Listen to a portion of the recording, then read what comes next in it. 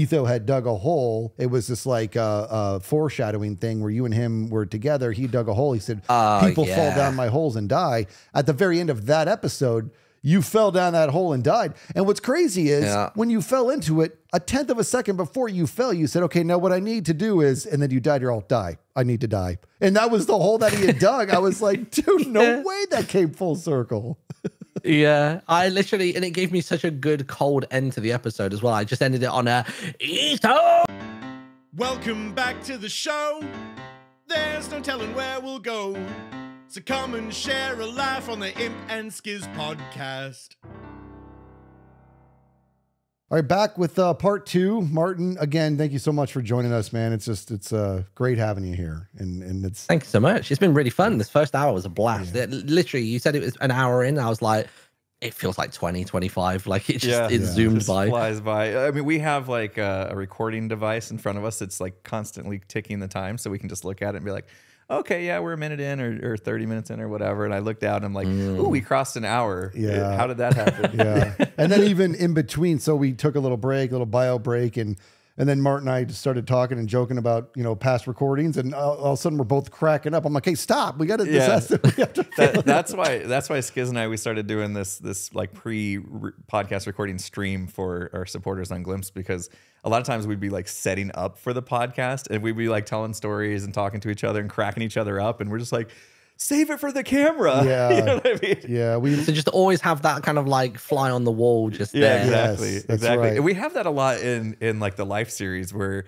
Discord, before, you know, we start a recording session or during the halftime break that we do, that we're all on a call together, and like some of the funniest things happen. In fact, Skizz, I think you shared already on the podcast the time that you kind of shocked the life series peeps with something that you said in Discord. Do you remember the story?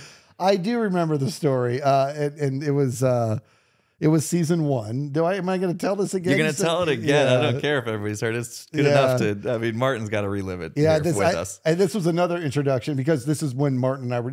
We had only filmed 1 session, and so we were about to film session 2. And I was still trying to get a feel. You know, I'm the small fry in the server, and I'm just trying to get a feel for where we stand and what rules are what. I can't figure it out.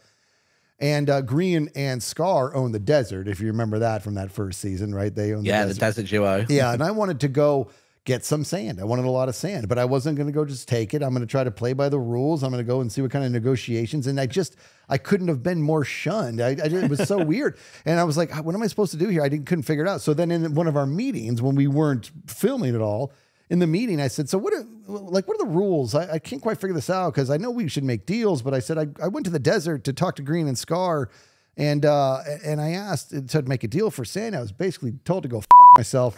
And dude, the whole Discord just lit up like a Christmas tree. People just started laughing so hard. And as soon as everybody laughed that hard, I was like, that was a line I crossed, and it worked fine. You know? I think that's why it's so funny, is because like we just got out of this section of like, we're content creators, we're family friendly, we're not saying stuff like that, and then we're in a break, and you don't always flip the switch immediately when you're off camera. And so we're still kind of thinking in this like family friendly space, and suddenly Skizz drops an F-bomb to 15 people that he just met, and like, it's like, whoa, okay.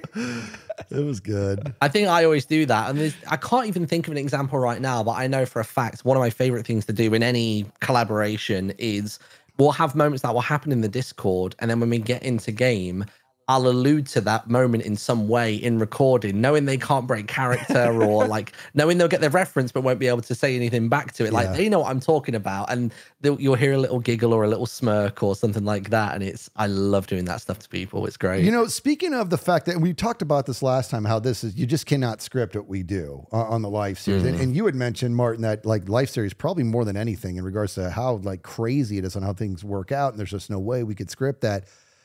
I would say the one moment that it was obviously not scripted, but if I was a viewer and I didn't work in this world, I'd be like, bullcrap. There's no way that just so happened. And it was where Etho had dug a hole. It was just like a foreshadowing thing where you and him were together. He dug a hole. He said, people fall down my holes and die. At the very end of that episode, you fell down that hole and died. And what's crazy is when you fell into it, a tenth of a second before you fell, you said, okay, now what I need to do is, and then you died, you're all die. I need to die. And that was the hole that he had dug. I was like, dude, no way that came full circle.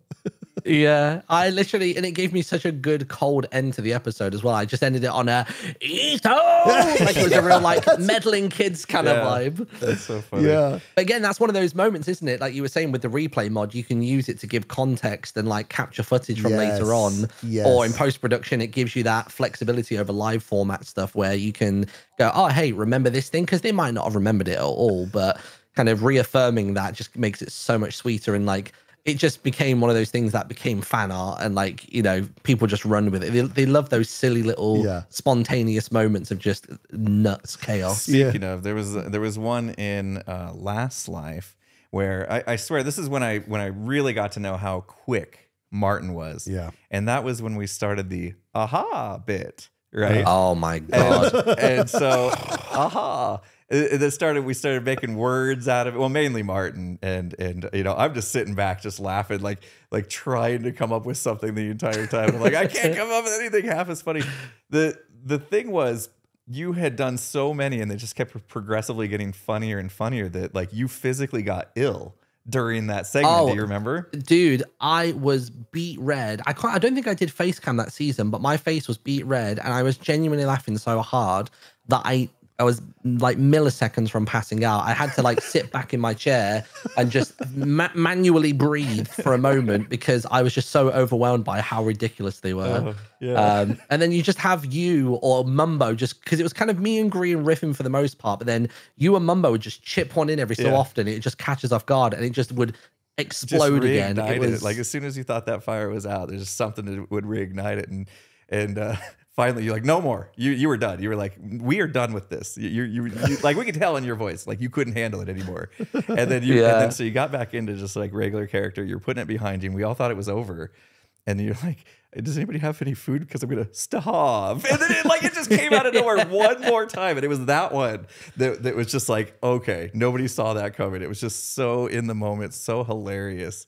Like I had to squeak. You literally hear me go, stop. Like I squeaked out my voice. You were holding yourself back, but you couldn't not do it. I mean, yeah, that's when I was like, oh man, this my cheeks hurt now from smiling about it. That group was just insanely fun to be around, and I just like, I remember feeling the whole time I was like, man, these guys are so quick. I gotta get on the ball here, you know. I need to. But we did it again later on. Yumi and Mumbo had a little riff session making like bread puns. Yeah, the bread as well. puns. Yeah, that was good. They were really fun. Yeah, I love that. Yeah, sort that's of the kind of thing we're talking about. Like you would think watching this stuff that like we had some sort of script or rehearsal session where we're coming up with these puns ahead of time, but no, they're just all happening off the cuff, and it's just, you know, part of being a talented creator like yourself, just being able to come up with this on the fly. Well, I'll tell you what, if we that did skill, by the way. Oh, sorry. No, I'm sorry. You go. So I was just going to say that skill has been really handy for me as a dad because like I can just come up with like stories that rhyme when I'm just making something up to like my little one, or even it'll be like when we were potty training her, she would just refuse to go onto the potty and stuff like that. And then I'd be like, there once was a girl in her kitchen who's small. And she was like, she wasn't listening to her dad and he was very tall. And like, I go through it. And as soon as it's part of a story and it's rhyming, she's just captivated and she would do whatever I tell her to do. And it's just, I've managed to take it from content creation and just throw it into like parenting in IRL. Nice. Which is quite funny. That is cool. I like that a lot. So when we do the live series stuff, I would all my money bet that if we did say, you know what, forget it, this season, let's script it, it would be terrible. Yeah. It would be terrible. Yeah, it wouldn't. We would be handcuffing ourselves. Yeah. You know what I mean? Instead, we say, okay, everybody hit and record. Okay, have fun. And then let's see what happens. Yeah. And this just the magic just surface. It just reveals itself. And the storylines reveal itself. We talked about this with Scar in regards to, I don't know if like you've seen the old movie Karate Kid. But there's a scene where, you know, Miyagi is teaching Daniel-san on how to make trim a bonsai tree, and that the design, it's in that tree. You have to find it. That's how I envision these life series. Every single season, I'm like, I have no idea who I'm going to be, who I'm going to partner with, what I'm going to do. I don't have a clue. Hit and record. Let's start trimming those leaves and just see what happens, you know? And you think, and in fact, you and I in this last one, we hooked up instantly, and then we went our separate ways, but it was like we were instantly, you, me, and Etho were together, just cracking each other up, just making jokes like right away, and then it split up. But that could have actually led into something, you know. You just go with what ends up happening.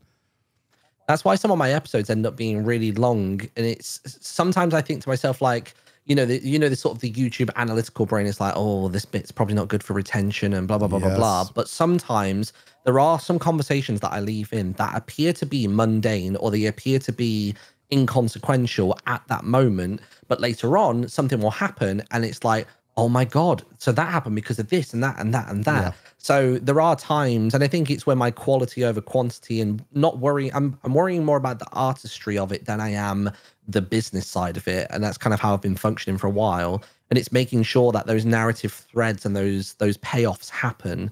And I find people really enjoy that. And it kind of opens up the vision of the server more of just how on top of one another we are, but without ever truly realizing it. I mean, even moments like, we couldn't script the way that Grian killed Ren with Dripstone, because Ren didn't just casually walk into there. He actually bumped his head before going through that doorway. And it was that mistake which staggered the moment, so that they went bam and then down. Like, and Grian got to show it in replay mod, I think, in his episode. It was that minuscule mistake meant that the timing was just right for that kill to occur. And it's just, you can't script that. If it was scripted, it would have taken at least 10 takes to get that right. Exactly. You know what I mean?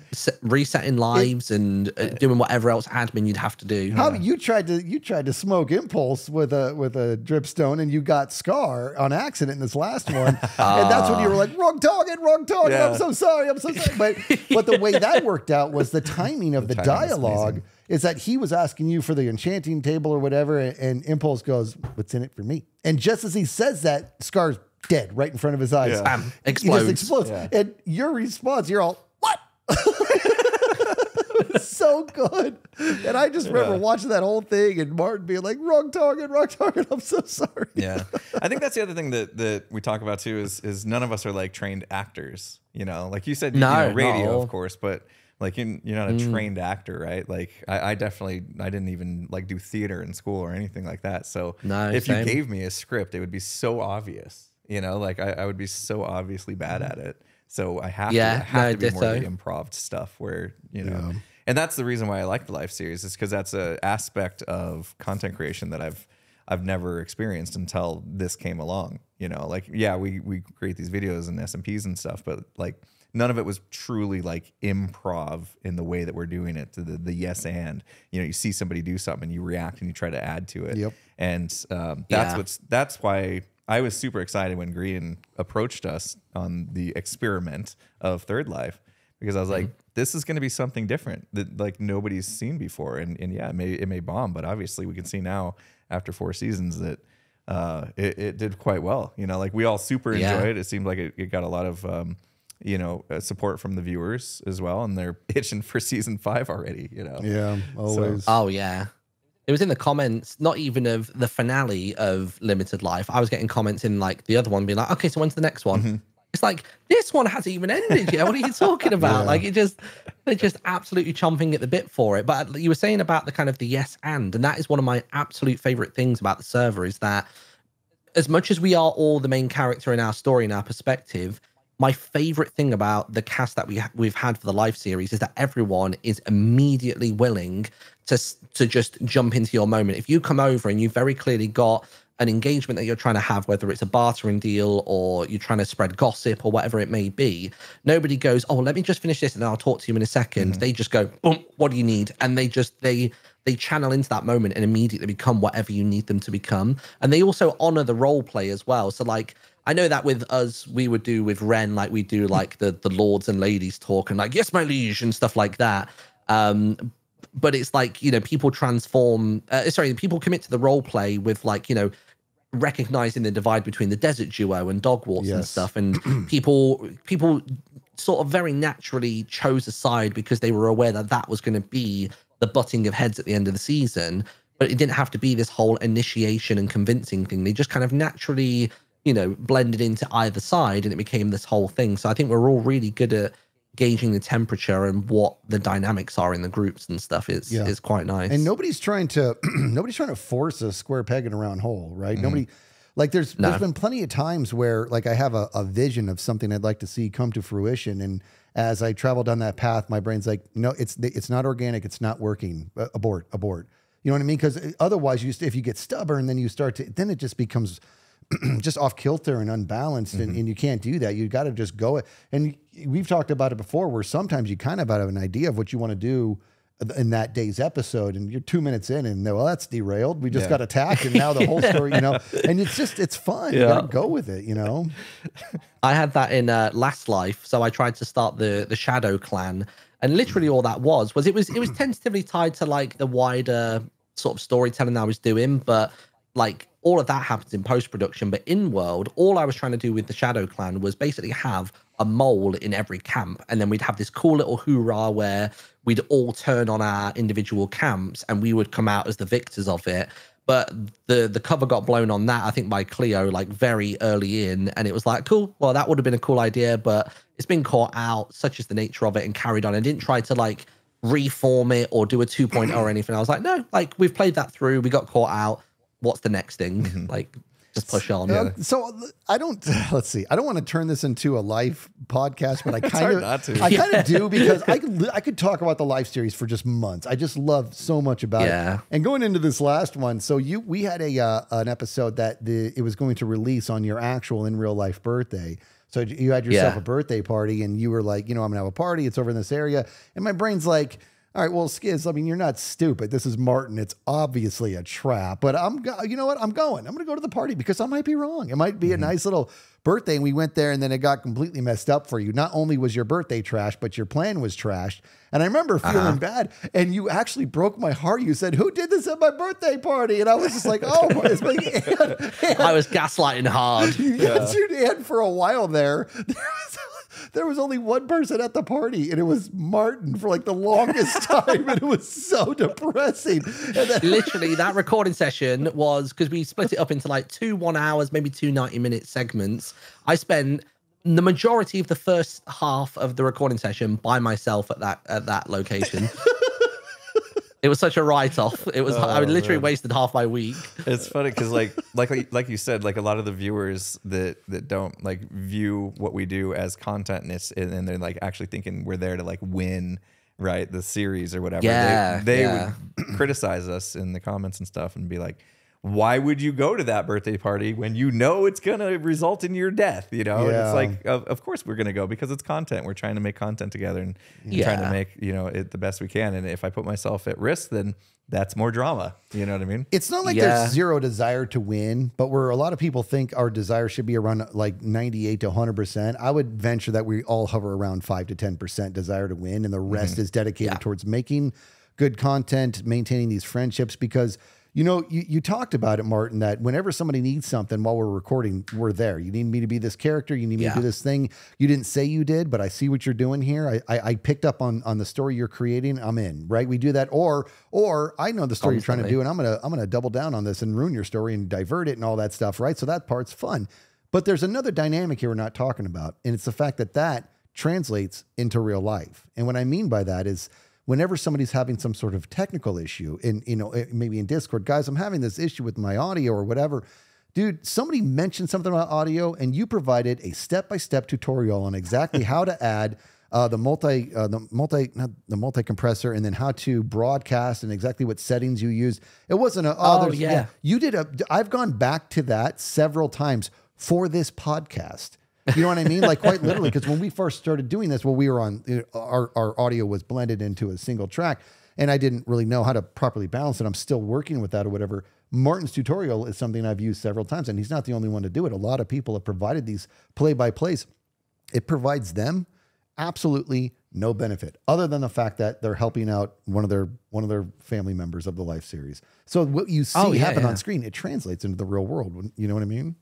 Yeah, big time. Yeah, I've always kind of been a thing, and if we're all thriving, then like that's always a good thing for me. Like I like to think that I'm very selfless in that regard. And it's the same as I was talking about in MCC earlier on. I try and make sure that new players having a great time, the vibes are good, we're not getting hung up on numbers. It's as soon as someone's got a problem, I try and help if I can. I've got a relatively broad skill set. It's not, I'm kind of like a jack of all trades, certainly master of none, but I've dipped my toe in a lot of pools, even just for like a level of understanding for like, you know, say if I want someone to make me a Minecraft 3D render or an item in the game, I've gone and learned how to make things in the Bedrock edition or even in Java edition, bringing in items and hats and the like, so that if I ever commission somebody to make something, I want to have a degree of understanding of what I'm asking from them. Because you know, you hear it all the time from people who are like web designers or illustrators, and like they have people come to them and go, oh, just make it like a bit more orangey. And it's like, what does that really mean? Which part of it you're talking about? So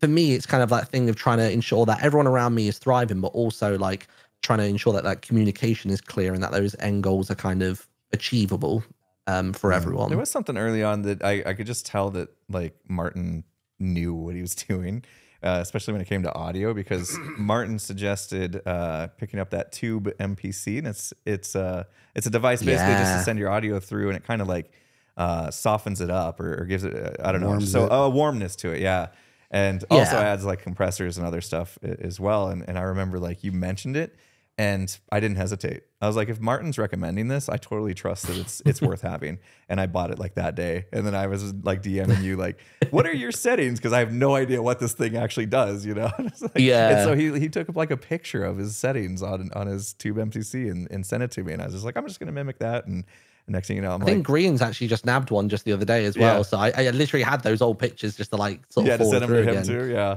But like there was just something about it. Like the second you mentioned like, hey, this device is actually really good, you should think about getting it. I was like, you know, I'm not even gonna question or research. I just bought it. I was like, okay, I bought it, and it's still in my audio chain today. Like it's such a good bit of kit. It just makes your loud's a bit quieter, and they will never make that staticky sound. And then it makes your quiet's a bit louder. So it kind of gives you a slightly more middle ground, but it means you can then crank that up, and then you're just always audible. Like I can play games on the stream because I think in the live capacity, that's where it works best, is because if you're playing a game on the stream, you often have your microphone turned down, so if you shout, you're not going to make it all staticky and horrible. But this kind of gives you a really nice beefy bit that you can bump up, so it means when I'm playing games that I've got intense soundtrack in or whatever else it may be, I'm still very audible and very clear above it all, which is quite nice. It's a really, really nice bit of kit. I love it. Just remember, like, I didn't like that was the thing. It was like I knew for whatever reason there was like a confidence in the way that you spoke about things, and I was just like, he knows what he's talking about when it comes to audio, obviously more than me. He just mentioned a thing that I didn't even know existed, and I'm like, okay, I gotta get one. I gotta get one. Yeah, I've been trying to talk Skizz into getting one for a while. Really good. Whatever your current, as long as it's an XLR microphone, like it's just like a middle ground. It's microphone to the Tube MPC to whatever your PC input thing is. Just makes it a little bit more beefy. So you mentioned streaming there for a second. I want to kind of get back to that world for just a brief moment and full disclosure. So all the questions that our Glimpse folks had compiled together, I like to put them like mess with formatting and make it a little bit more readable before I send them to you, so you can have a peek at them. And one of them, I was reading through the questions, and I'm a very honest person. I'm like, they asked tell us about your experience as a VTuber. I'm like, oh, they meant YTuber, YouTuber. And I was about to send, I'm like, hold on, Skizz, you're an idiot. So you have to look into this.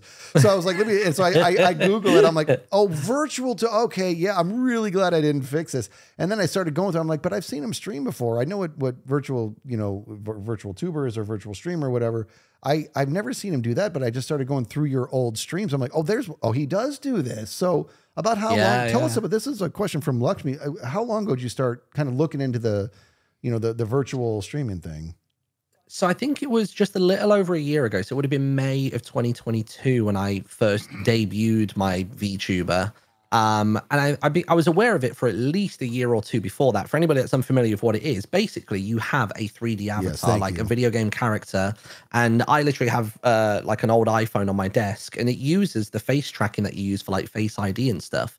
And it tracks every micro movement of your eyebrows, your nose, your mouth, stuff like that. And you can rig it up to this character so that you can have a visual presence on a live stream or whatever else it may be. But without actually having to turn your camera on. And that is genuinely the reason that I got an avatar commissioned, is because this was, I want to say, how long into it would it have been? I think we're about a year and a bit into having a kid, and we had another one on the way, and we're in the process of finally moving out of the in-laws and moving into this house. And I was like, I am just so run down, and I look really tired on stream all the time. I have bad resting bitch face when I play games and stuff anyway. If I'm concentrating, I'm like this.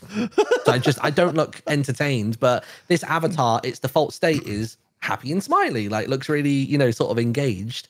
And it was a way of still being present, but without having to be present. And kind of the extra layer to doing the VTuber stuff is that I always saw it as a really fun creative outlet.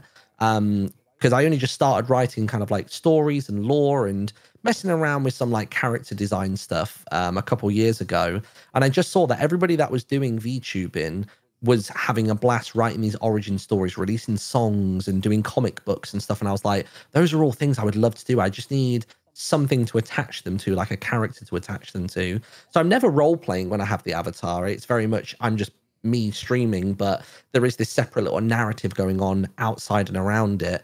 And yeah, I just quite enjoyed it. I got to like write a story. I had an illustrator who did a cool little sort of like, not even stop motion. It was more just sort of like a slowly animated storybook for when I debuted the character and stuff. And the kind of the major thing was as well was that my channel was in this really weird, muddy phase at that point where I wasn't sure what I was doing. And I was like, I just kind of want to meet more like-minded people. People who typically watch VTubers a lot are into anime, Japanese culture, manga, and video games. And I'm into all those four things as well. So if I present myself in that way, hopefully I will start to draw in more people with common interests. And that just kind of fleshes out that passive conversation that you have with people when you're streaming. They're like, oh, have you seen this new trailer? Have you read this comic? It's that passive conversation that I wanted to have more in common with the viewer. And I saw that as a way of kind of like pooling those people, if you would. And I think it worked. I think it worked pretty well. And then once we kind of got out the other end of the house move and I felt a bit more refreshed and a little bit more camera ready, that's where I kind of pulled back on it. And I sort of bring it out every so often as a nice little hiding mechanism. Yeah. And then it's another layer too. It's like those, I've seen other people do those avatars and they kind of bring their own charm. They really do. They offer something different. Really. Yeah. Gosh, I like that. That's a good reason to do one though. It's like, like I don't want to always have to look like I'm here, you know, like 100%. Yeah. Like sometimes you kind of force it, you know, in a way. Like we all have our days, right, where you wake up and it's just like, oh, I don't have the energy, or maybe it's just a bad hair day. You know what I mean? Like it doesn't have to be, you know, anything. But you have the ability now to be like, yeah, you know what? I'm just gonna put the avatar on instead. The other option is just no camera at all, but you lack personality then, right? Yeah, that's the thing. I've even done it with like I've got just a little pixel art avatar, and it is just a flat 2D image. And when I speak, the mouth just flaps, and that's it. And I think it blinks occasionally. But just having that thing to look at when somebody's speaking, it's almost like making eye contact in a conversation. It just gives the audience a little something to kind of connect to, I guess. And it's quite good. And also as well, like I find that whether it's through my radio experience or if it's just me in general, I think a lot of us share the same trait where we can be quite stern looking when we play games and stuff, but we're always so animated with our voices. It's always like, oh, hey, thanks for dropping in and answering questions and talking. And it's the vocal tone often doesn't match the facial tone. So it's nice kind of drawing them together to be more kind of one and the same, I guess. Yeah, you kind of mentioned just like going through kind of these ebbs and flows of being a creator is making decisions like that, like when to make these big changes. You made one on your YouTube channel, and in that you kind of like split your content, right? Like your channel, your main channel, the one that you guys has over 1 million. How many subs do you have on the main channel these days? I think it's like 2.5 or 2.6. Wow, something like that. So that channel got big, you know, in the beginning with Yogscast, right? And then, so just tell us the story, like, because at some point you decided to actually like start a second channel and move your Minecraft content over to that second channel. What happened there? What helped make that decision, or what led you to that decision? I think it was, I think my stubbornness finally gave out and I just played the game a little bit on YouTube. So it's when I started that channel way back when and doing all the Yogscast stuff, I was solely Minecraft, nothing but Minecraft. But then, of course, I got burned out because Minecraft back in those days, they barely added the nether. There wasn't really a huge wealth of stuff to do in Minecraft.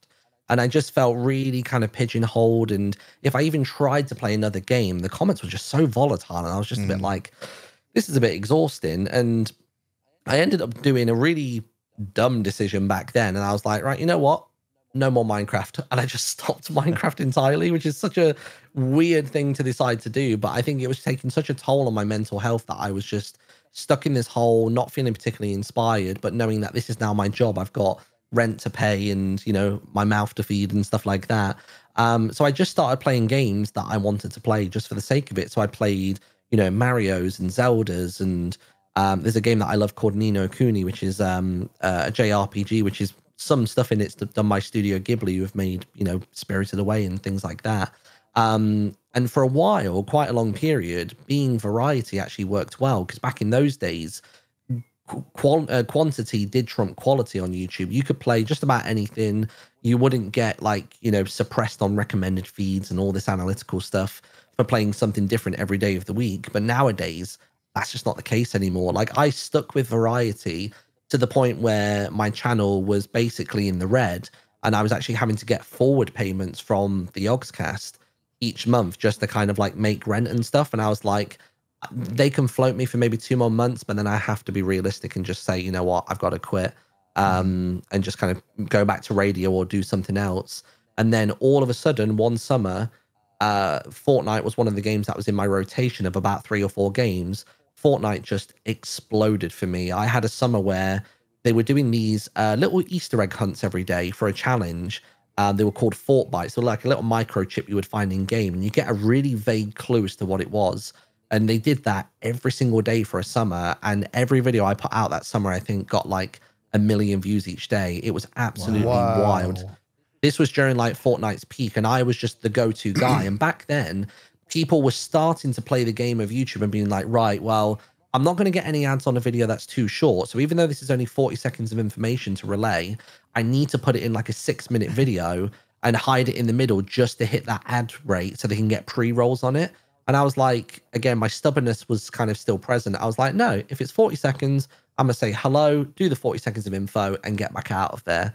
And I think that sincerity and that honesty just meant that those views went crazy, because people would look it up, they'd see the videos like 1 minute, 12 seconds, and they would come straight through. But ironically, those videos, like maybe after a week or two, they were getting incredible views already, but suddenly the monetization just switched on. And I don't know if it was somebody at YouTube who did it, but they were monetizing like 6 to 10 minute long videos, but for 90 seconds of content. And it was bizarre. Wow. and that completely took control of that channel. And then when I tried uploading other stuff around that wasn't Fortnite, I noticed that those videos were just tanking, like more so than before I stopped being variety.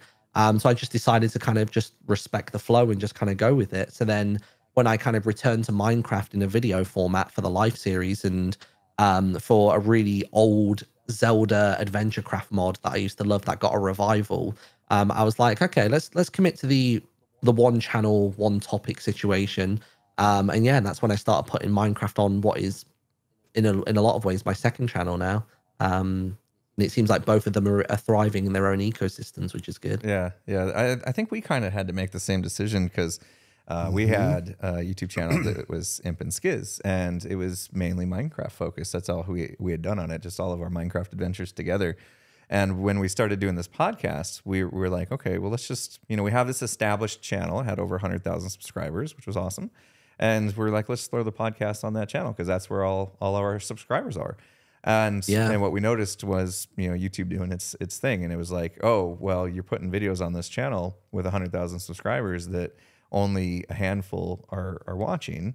And so it was suppressing. Right. And so we're like, oh, okay, so this isn't good. Because like we realized the people that subbed to that channel were there because they wanted to watch us play Minecraft, not particularly our podcasts. Although some were more interested and wanted to see what we did outside of Minecraft as well. But we made that decision to just create another channel, Imp and Skizz podcast channel on YouTube. And that's where this lands. And it's just more fitting now. It's topic based. So. Yeah, it really is. YouTube's a really harsh platform and space to be in. I mean, content creation in general is like, it is.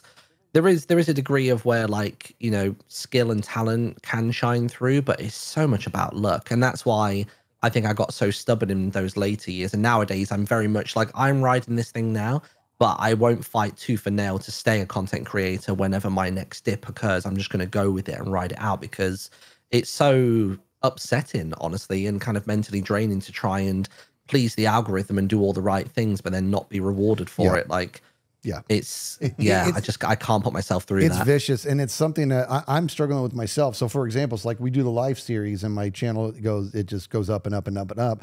And then the live series is over and I don't want to just stop creating. But now I find myself in a space where the experiment has been done in regards to, I know exactly what's going to happen. So now I know, I know every time I release a video, I'm going to lose subs. And we put so much gravity in gaining subs, which rightly so. But it's like, because the live series is such an influential piece of my channel, specifically because you're all so huge and I'm so small. When I go to put out a video, I have to be at peace with the fact that every video I put out there, no matter how hard I work on it, if it's not a live series video, I'm going to lose subs. And it's like this thing, I've just had to swallow that pill. At first I thought, okay, well, that'll taper off. But it was, and on top, here was the weird thing. I release a video, I would have 99.9 to 100% likability on it, but lose hundreds of subs every time. You know what I mean? It was like, what am I supposed to do with this world? And you just, it got to a point to where it's like, as soon as I started, and I'm not the best at this, but I realized as soon as I just say, you know what, screw it, I'm going to create because I like to create. It gives me this nice temporary, and I'm able to get through it, but then I'm still human. And after several weeks of creating and, oh, good, I lost only, 600 subs this week or whatever by creating all these videos. It's still like, I'm human. It gets to you. It's like, why am I even doing this? It's hard, man. My sort of like validation from things now just comes from like subs I don't care about. The like ratio is always pretty decent anyway, but it's about the actual engagement in the comments. Like, did people enjoy that edit that I did? Did they think that joke landed? Like, has it inspired fan art? Like, because I really love delving around on Tumblr. Like, I really enjoy that community and kind of conversing with them, because I think they are picking up what I'm putting down, and that's where it kind of really ticks the box for me, which is quite nice. Yeah, the validating. But yeah, between. Go ahead. I'm sorry. So I was just saying, just between the live series, I didn't do anything, and after Limited Life ended, haven't done a thing until this new life series. But again, it's that same thing, isn't it? It's a lot of other massive creators, and I'm coming in as kind of like a bit of a YouTube relic and sort of like lowering down the card. But I knew that would pop, so I knew that this was a safe bet to upload, and so far it has been. So I'm under no delusions that I'm a number puller alone, but I'm putting in a good show and making stuff that works from my perspective, but also giving other people moments as well. Yes. So I'm very realistic about it. It's a validating moment, and I mean, I talked about it for like 2 seconds in our part one with you, is that the bread bridge destruction thing, that was like this whole thing I had this vision for and I wanted to do it. And then when I did the editing for that particular scene, I remember being like, this is what I want people talking about in the comments. I want people to feel this moment. I want them to feel the tension and release on how the music plays with it. I want them to be a part of it. I want them to enjoy the destruction and the risk. And I want them to have all that. We even had, I was so grateful that Grian shot Tango off the bridge and almost killed him, because we had, he happened to land in water, but we had lost, right? We, like, during the chaos, there goes Tango falling off the screen, like everything worked. And I released a video in the comments. It was like, I asked and you guys answered. The comments blew up with that scene. We love this scene. I love the editing. I love the music. Yeah. And that's in those moments, I'm like, that's where I feel my healthiest, because I'm like, I'm not going to care about subs. I'm going to care about the fact that I created something. I created art and they love it. And it resonated. Yes. Yeah. It feels good, man. Tell us a little bit about Martyn as a child. And the reason I'm asking this is because, because you fascinate me, and it just seems like you're one of those people that's sort of kind of a quiet assassin. Like, you're kind of good at whatever's in front of you, and that's interesting to me, right? But I think about who is my wife hates it. She says that all the time. She goes, I hate you can just do it all. Yeah. See, right? Yeah, I picked up on that, and that's good, and that's a great way to be. And it feels like from a gaming standpoint, you're that person. But go back to Martyn between like the ages of like 5 to 15. Who were you back then? You know what? It's such a far departure from who I am now, honestly, looking back on it. Like, that whole thing I was saying before about like self-validation, getting validation from even people who didn't like me and stuff. Like, that level of insecurity was so aggressive up until, I genuinely want to say, probably my mid-20s. So that whole time, I was an extroverted character, But I think looking back on it, I think it was always just quite false and just quite like put on. I think I was just desperate to get a laugh out of the room or to kind of show that I belonged or whatever else it may be, which sounds really sad. And it is a little bit, but I never had bad times, but I know that I wasn't being my authentic self that whole time. I think I certainly hid my nerdiness and stuff like that and tried to blend in too much with people that I wasn't particularly the same as growing up.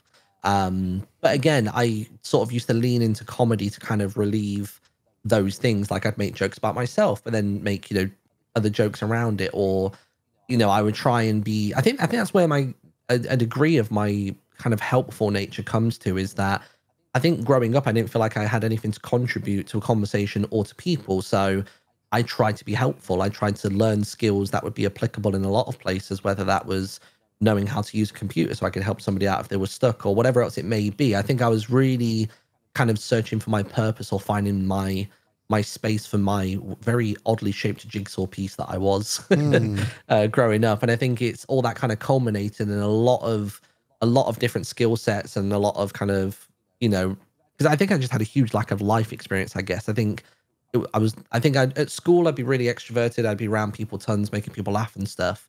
But then I go home in the evenings and often I'd just be at home by myself all night. There was a couple kids I'd play with on the street, like growing up, and that was really, really fun. But as they got older and they would like go a couple streets over to play with their friends, I would never kind of go along or be brought along to that sort of thing. So it's weird.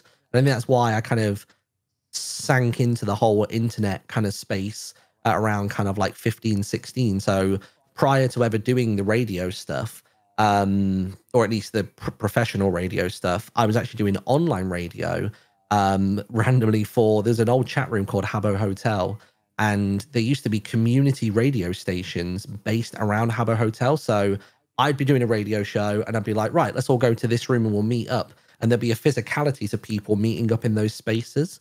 So I kind of found my tribe there initially, and I found people who were slightly more kind of like solitary creatures, but had a love for music or just games and stuff. And it's kind of, I think kind of coming out the other end of 15, 16 is where I kind of found my tribe, and then it's kind of snowballed to where I am now kind of thing. But yeah, a lot of like self-love needed to be learned in those kind of early to mid 20s periods. I like that. Yeah. That's wow.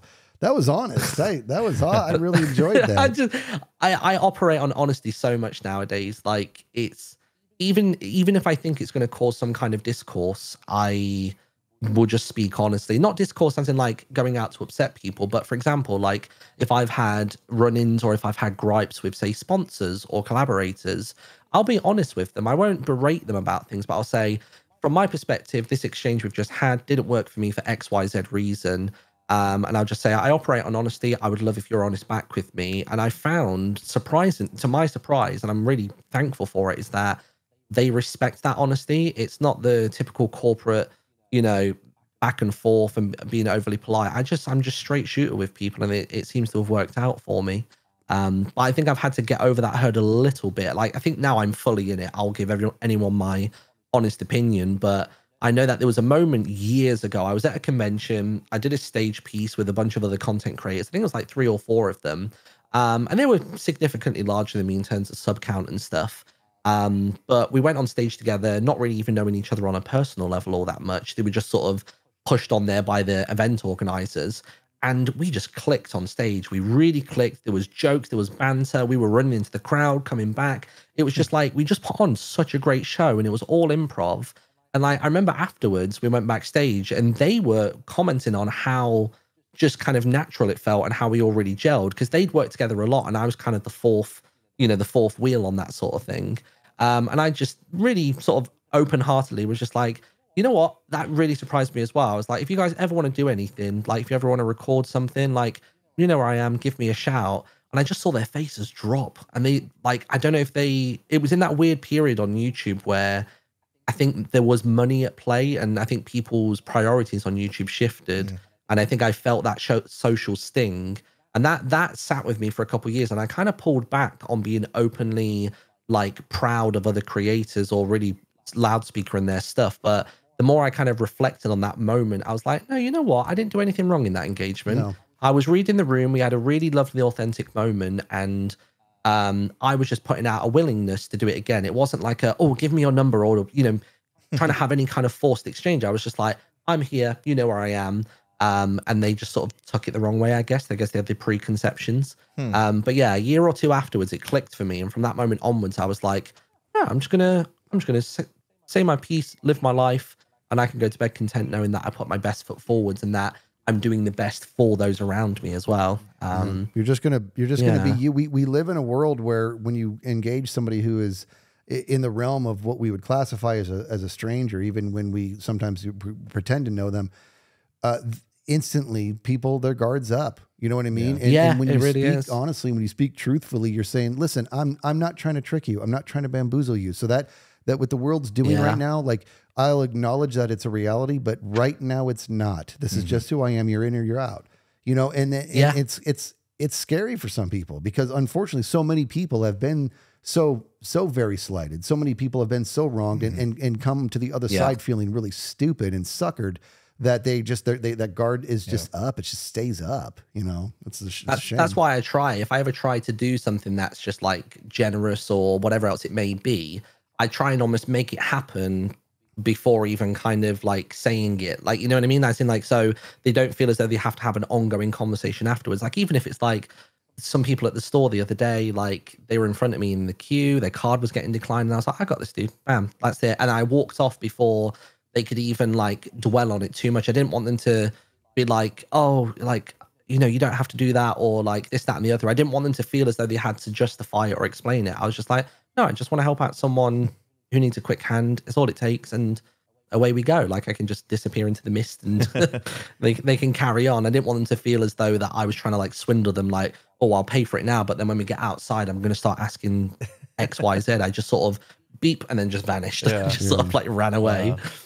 So I was going to ask one of the questions from our viewers. You might have just brought up that moment though, but their question was, what's the most defining memory for you personally, something you remember that changed your brain chemistry? And after you told that story of the panel that you just told, that I'm wondering if that was it. If you just answered that, was I think it kind of was. And I think the only other click that I've ever had was out the end of a previous relationship.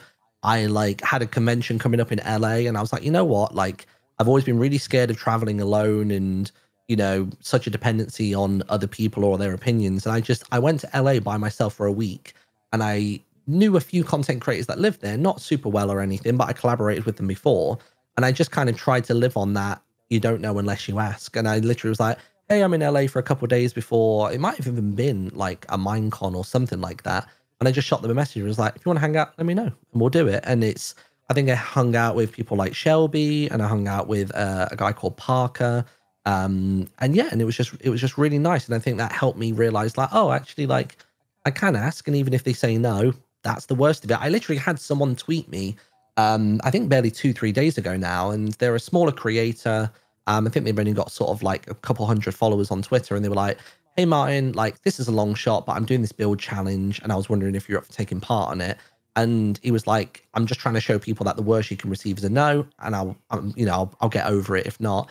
And I replied to him, because as much as it was a no, I replied saying, like, I really love that initiative you're showing and that message you're pushing out there.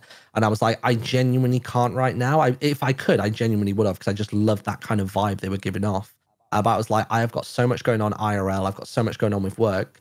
But I was like, all the best with it. And like, if they message me in the future and I do have time, I'm sure I'm going to spare time to that, because I just kind of love that, you know, approach, I guess, to everything. Yeah. Everybody's you gotta take your shots, right? Like, if you don't, absolutely. You know, what do they say? You miss 100% of the shots you don't take, right? Yeah, so, big time. Yeah. So you mentioned like going to conventions and meeting other creators, and it kind of got me thinking, like, so we met you through the Life series, but in order for you to be in the Life series meant that you probably knew Grian, because he was the one orchestrating the Life series. How did that come about? How did you and Grian form a relationship? So I think it was partly or mostly through my wife. I had met Grian before I think he'd ever even uploaded on YouTube. So Grian was involved with a server called Wingcraft, which was like almost like a World of Warcraft-esque, like an MMORPG in Minecraft. And this was like in the early days of Minecraft. So it really was, and still to this day is, quite a standout server. And I think at that time, Grian was one of the kind of writers and builders for that server. And I think through him and also some of the members of the Nox crew, we were all a bit of a huddle at, I want to say it was Minecon Paris, or maybe the odd other occasion at like, there's an event called Insomnia in the UK.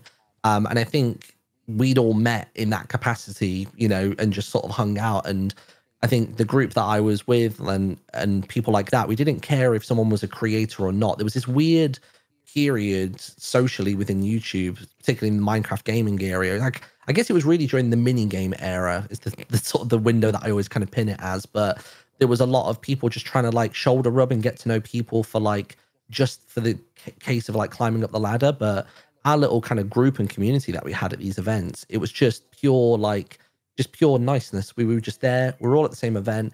Let's go out for dinner together. Let's have a few drinks afterwards. It doesn't matter if you're an editor, just someone's friend, or if you're a content creator. We didn't care who you were. We wanted to get to know you as a person. And I remember Grian basically saying that he remembers us from that period, or me and my wife and people like that. And that's why when he did become a content creator, he sort of gravitated back towards us, because he would go to events in Ireland with my wife and Timmy and people like that. And that's kind of how that relationship formed. And I kind of came in by osmosis through my wife and got to know, you know, Grian in another way, kind of beyond that. And then, yeah, just have known Grian kind of casually in our friend group for years and years. And even though I hadn't done much YouTube content with Minecraft, I'd been streaming it, and I was involved with, you know, some other like stream only SMPs and stuff. And then he just sort of pitched this to us one day, and I was like, yeah, I'll give it a go. Why not? Yeah. Now you've actually been in quite a few things, right? Like if we go back in history and look at how many like SMPs you've been part of, or how many different like Minecraft series you've done. I mean, I'm guessing it's more than you can count on two hands. You know what's crazy though is I just can't remember so many of them. Because all of those series would have been back in my quantity over quality period. So there were times back then for multiple year streaks where I was uploading like 3 videos a day. Jeez. I'd record a Zelda, I'd record The Escapists, and then I'd record something in Minecraft. Like even Minecraft Evo, which was the first project Green invited me onto. I just don't remember like 90% of that series. I'd log in with Timmy once a week. We were a little duo known as the Property Police, and we were basically just telling people where they could and couldn't build and passing off all these absolutely absurd regulations about what their build could look like. But yeah, I've been in some cool series. One of my favorite ones as of late was the latter part of this year just gone. I was in a series called Rats SMP, and the concept of that was really fun. Like we were living in an attic of this giant like manor house, and we were all only about half a block tall. And basically the story was when you're going down into the house, you've got to try and keep out of the way. It was basically the Borrowers, but a Minecraft SMP. And there were NPCs, there were cats that would chase you. And if you got caught, you get put in a cage. And everybody had these really distinct characters. Like some of those were artists. Like my character was just a guy that ran a bar, and I had these scars that were like nondescript. And like anytime somebody would say, how'd you get those scars? I would just improv a different story to them. And then if they were part of a conversation next time about the scars, I'd tell the story and they'd go, didn't you tell me it was because of that? And I'd just gaslight them and go, no, I never said that. It was definitely this story I'm telling right now. But that SMP had like a gentle bit of narrative. So once a week you could log in and there was a story event. And then that would happen each week up to the finale. And there was like this story about the rats finally getting ousted from the house. And it was just, it was a phenomenal SMP. And I'm hoping that Owen and Apo, who put that together, are going to do another one in the future, because they've got a real eye for world building and storytelling that you can kind of voluntarily dip in and out of an ebb and flow with. Yeah, that's definitely one of my favorite SMPs I've done so far. Yeah, I can definitely tell like when you create content, you lean more towards like the storytelling elements, right? Like anytime, even in life series, you were telling a story, even if it wasn't in game, you're telling a story through your editing and bringing in the watchers and adding lore and things like that. And I think that for me has really set you apart from a lot of the content creators that I've worked with in the past, was just seeing how you're able to bake in extra into just like the vanilla content that you typically get playing Minecraft. Yeah, you know what it is though? That is completely masking the fact that I have no building abilities in Minecraft. Like it's like I get asked like, oh, would you ever join like this SMP or that SMP? And it's like I just can't build. I think where I don't have a mind's eye, I find it really hard to actualize stuff. I have to literally place every block, step back and look at it, but I can't ever imagine or, mind's eye. I can maybe do like a sketch in Photoshop, like a really scuffed MS Paint looking thing. But that's as close as I can get. So I think I'm just recognizing that that's not something that's in my skill set, but trying to really lean into the elements that, I've got, like the improv and, some slight storytelling. I'm not trained in any form of English. Like I could barely string a sentence together at the best of the time. So just trying to play to my strengths as best I can and making sure the well doesn't run dry at any point. We are brothers. Yeah. You and I are brothers. I was gonna say man. Skizz is over here taking notes. Like, I'm like, okay. I don't want to have to learn to build either. So I would love, my building is just complete garbage. But my ability to collaborate with people on a whim, I'm good at that. My improv is good. I actually do have kind of a theater background. I did theater as a child. Like that dynamic is something that I not only feel like I have a natural knack for, I very much enjoy, and actually also have a little bit of training. I'm good in that space. And then it's like build a nice entrance, and I'm like, well, you lost me. I can't. I don't know what it is. I think that's the one thing that's like really great about like being Minecraft content creators is because Minecraft basically is just a scene. Right. It's not about the scene that's on the stage. It's about the actors and what they're saying and doing. Yeah. And so a lot more can be put behind the storytelling and the being able to be quick and witty and all that kind of stuff is almost more important than what your build is going to end up looking like, But I'd sure love to be able to build the way some of you guys build. I just sometimes like this is going to be kind of, should I even do a spoiler? I'm not going to do it, but I actually am not going to do it. It's a spoiler for something, but no, I've seen some things done where I'm just like, I would have literally never even thought of that, let alone been able to execute that. You know what I mean? Like it's so clever, and to watch like your videos and watch Mumbo's videos and Green's and all the different and Scar with Scar built in the. I don't get it. I don't understand. Like I can, even if I can, that's the worst part, dude, is I actually can see it. I actually can envision it, but I can't do it. Like it's the same thing to me when like I covet people's ability to draw and paint.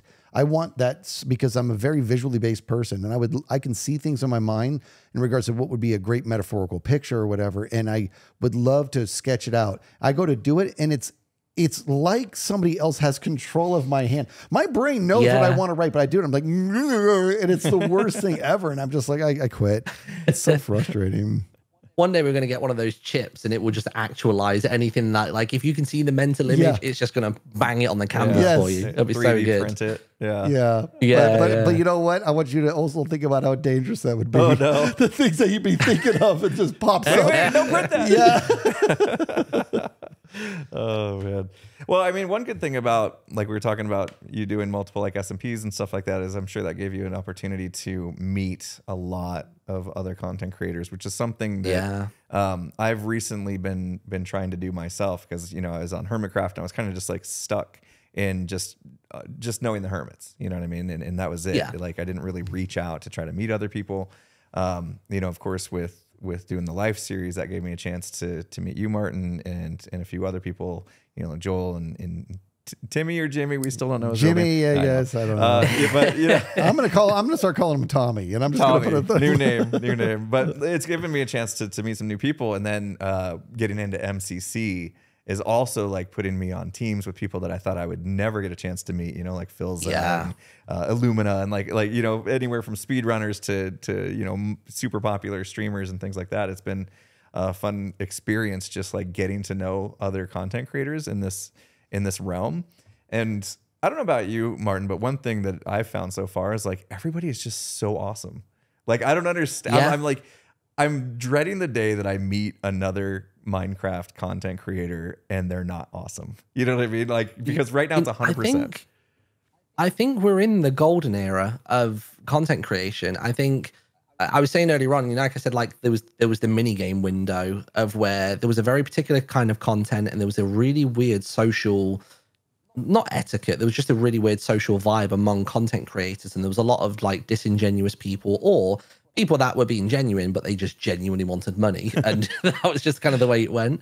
Because like YouTube started out with gaming videos and it was no money to be made or making it for the passion.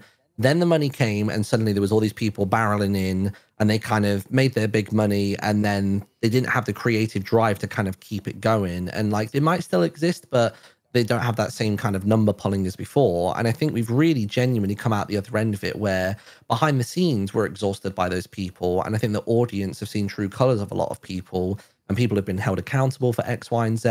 And I think we are just now in a position where authenticity is really shining through, which in a space where, you know, anyone can present themselves the way they are, it's so lovely that, like you said, anybody I played with in MCC, in the Discord calls or the Twitter DMs with your group chats for like training and XYZ, everyone is basically as they are on camera. Like we're all like less energetic, but we are really one-to-one, and it's so pleasant. And I'm so glad that I've managed to kind of weather the storm with my channel and remain here to actually enjoy what is now I consider the golden era of YouTube, where people are experimenting and trying things and collaborating openly and not worrying about, oh, if I work with you, then you might take my viewers. Like we're just in a point where everyone just wants to make cool stuff and genuinely just have fun. And it's great. I love it. I mean, speaking really of like you said yes to being on this podcast, like in an instant, and like I've like every time we've went to ask somebody, I'm almost like, why would they say yes? They're going to give up hours of their time and nothing in it for them really, and all this stuff. And I almost feel guilty about asking for people to be on the show, knowing what they are going to sacrifice. And you didn't blink, like immediately. Oh, no. Just was like, yeah, I'm in. And I was like, whoa, that is so generous. It's really cool. So thank you for that. No, it's all good. Time today.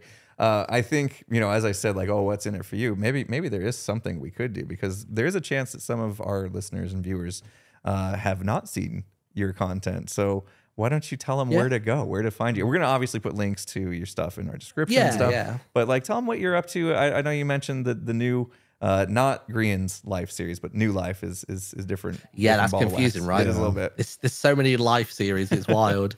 So basically for Minecraft content, which I think will probably be this audience's sort of preference, you can just search In the Little Woods. So it's got an S on the end to be plural, or you can literally just type in, if I remember correctly, I want to say it's literally just youtube.com/@Martyn. They've got those weird little handle things now. Yeah. If you do @Martyn, it takes you straight through to my Minecraft channel. And at the moment, I'm just solely uploading the New Life series, which is basically a modded, I think it's a 119 SMP, and just having an absolute blast with that. And then on every other platform, and even on YouTube as well, the username In the Little Wood, you can find me on everything else. So I've got the Fortnite channel, Minecraft channel, and then my Twitch at the moment is leaning very heavy Minecraft, but Twitch is very much a mixed bag for me. It's you know, whatever I feel like playing. Some days I'll be doing art. Some days I'll be learning how to program for Minecraft and putting stuff into Bedrock or Java Edition.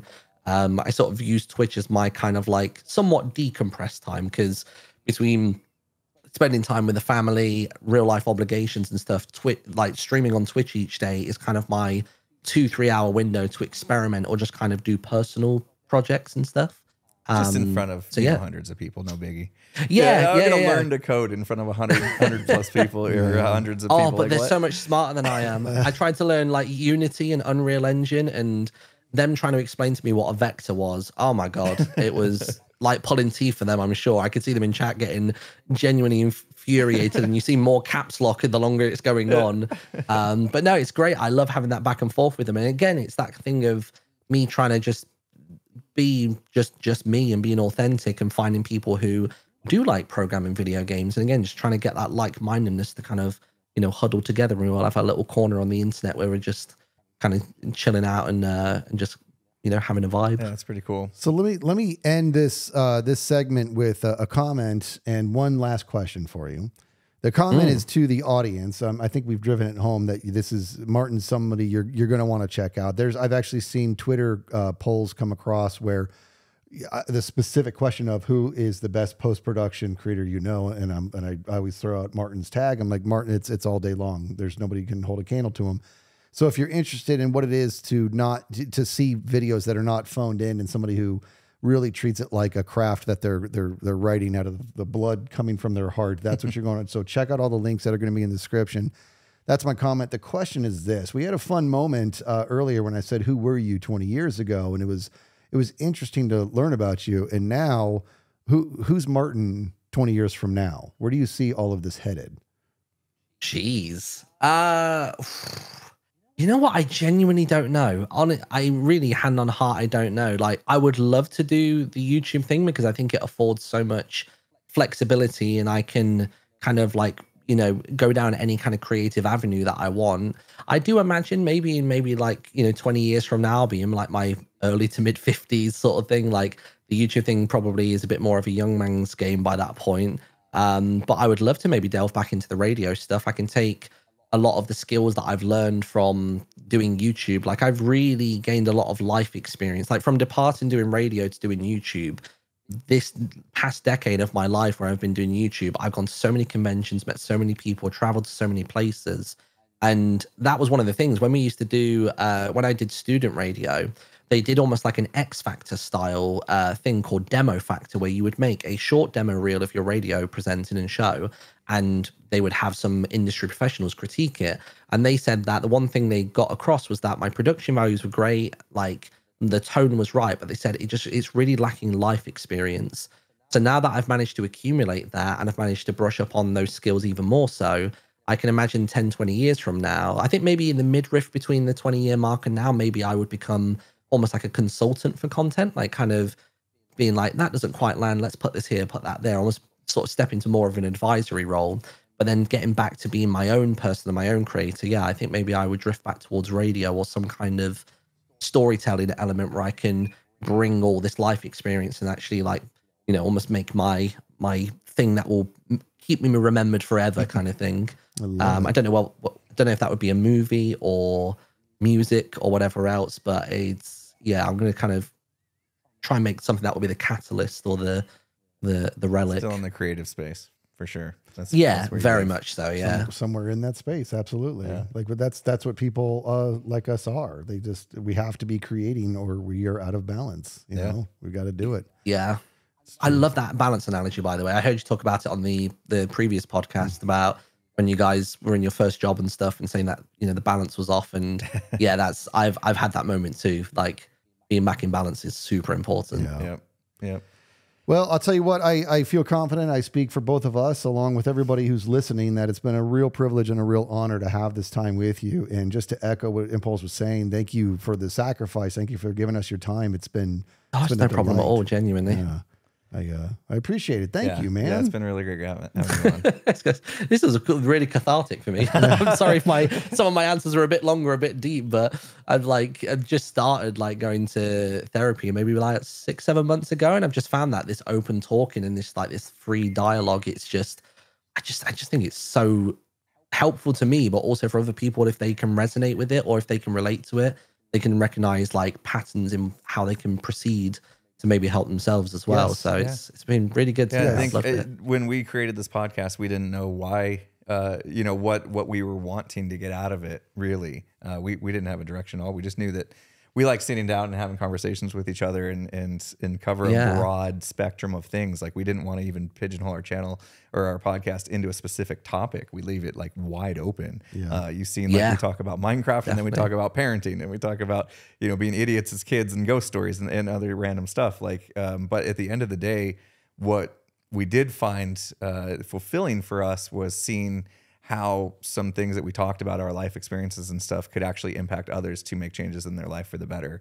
And that became sort of like a, I don't know, behind the scenes goal of all this. It's not something we ever talk about. Like, how are we going to make this podcast impactful for people? We don't talk about it that way, but it just kind of like happens organically just because we're sitting here having real conversation.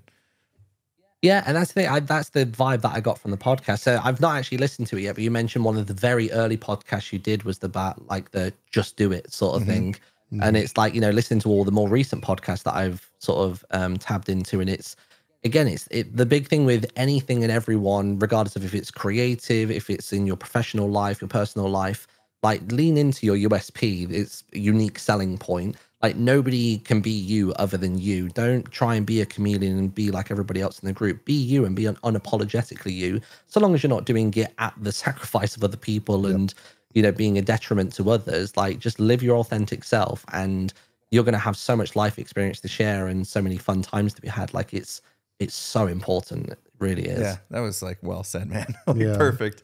That was perfect. But that's what this podcast has been for me. Like, hearing you guys talk about stories from way back when and how you kind of face, you know, adversities or feeling off balance stuff and then finding a way through it. Like, yeah, it's great. It's really, really good. Thank you. I love what you guys are doing here. Thank you. Yeah, when we talk about 10, 20 years from now, I mean, obviously we hope we'll still be relevant and doing podcasts and stuff. We'll see. Yeah. Yeah. That's our goal anyway. But thanks again for joining. We'll wrap things up. No worries. Yeah, appreciate it. Your time. Yeah. Thank you, sir. Thank you All so right. much. See you again.